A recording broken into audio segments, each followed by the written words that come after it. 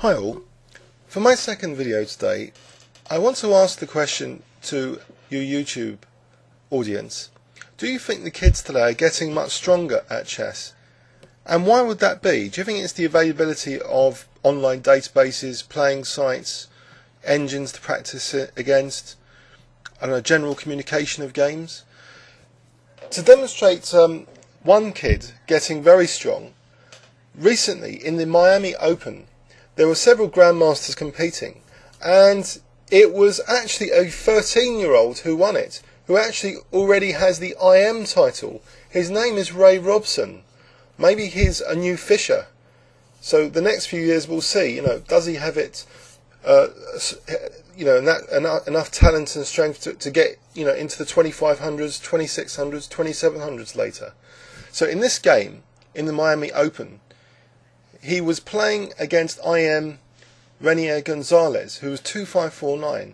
So he plays E4, and Renier plays D5.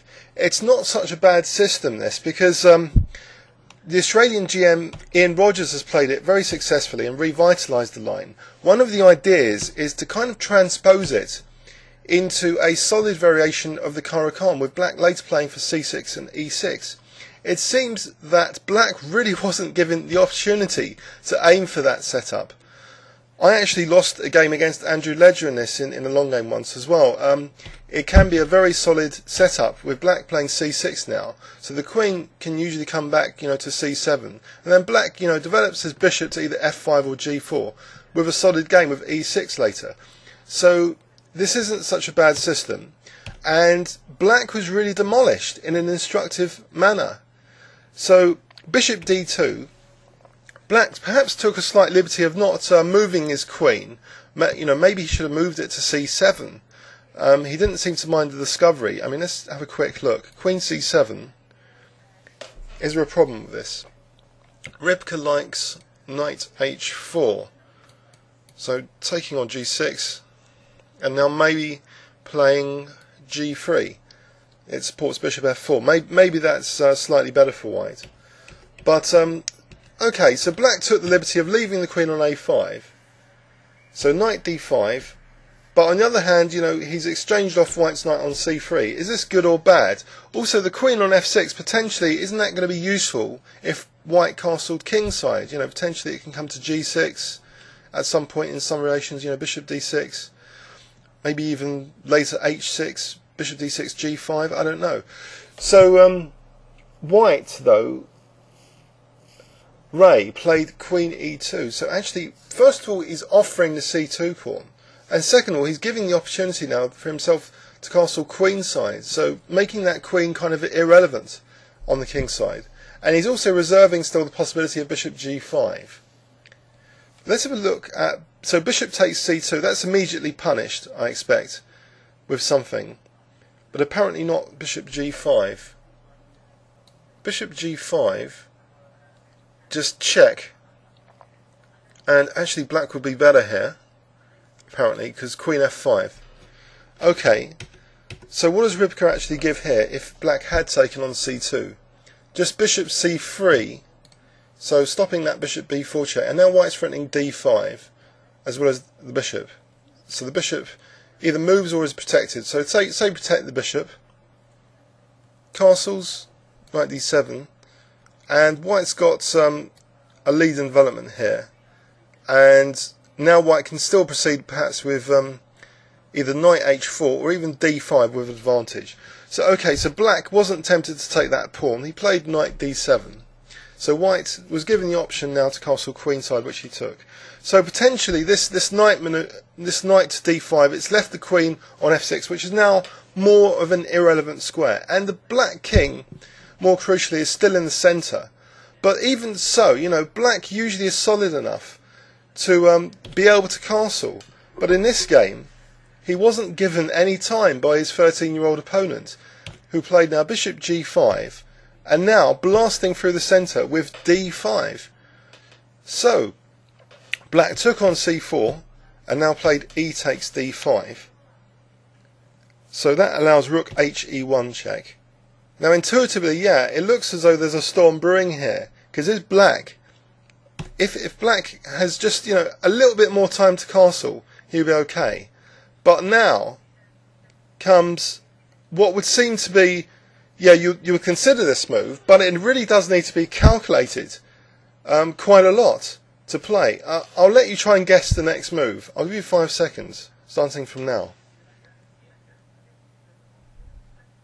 The move Ray played was rook takes d5.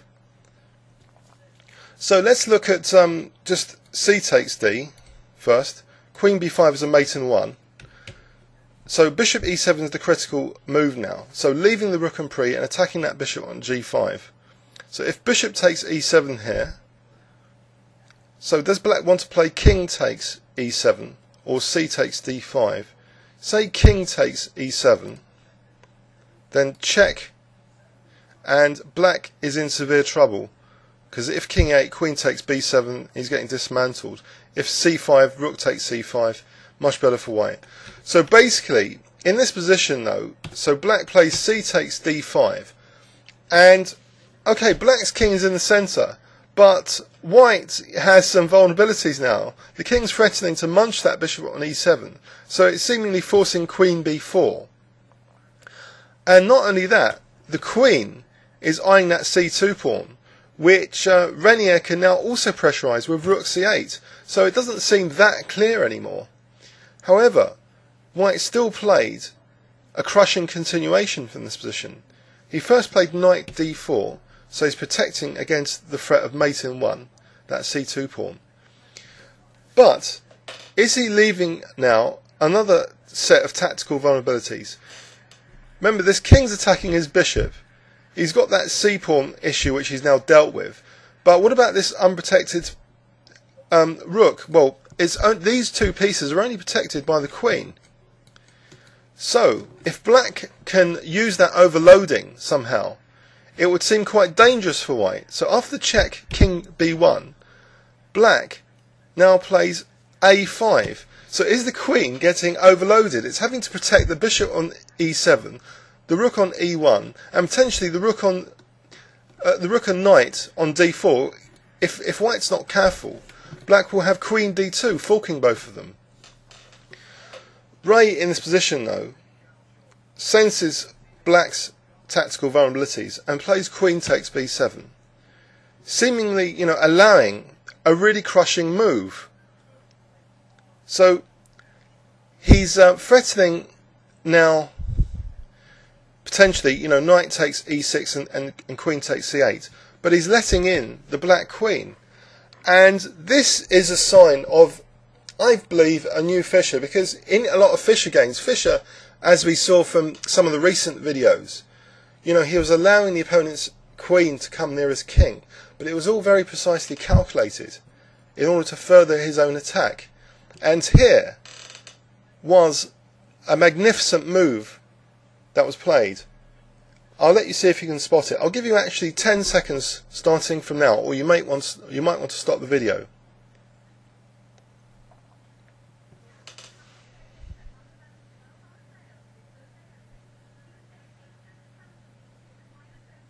Okay, so white has a lot of threats to deal with. The rook, the knight, his queen's potentially stuck.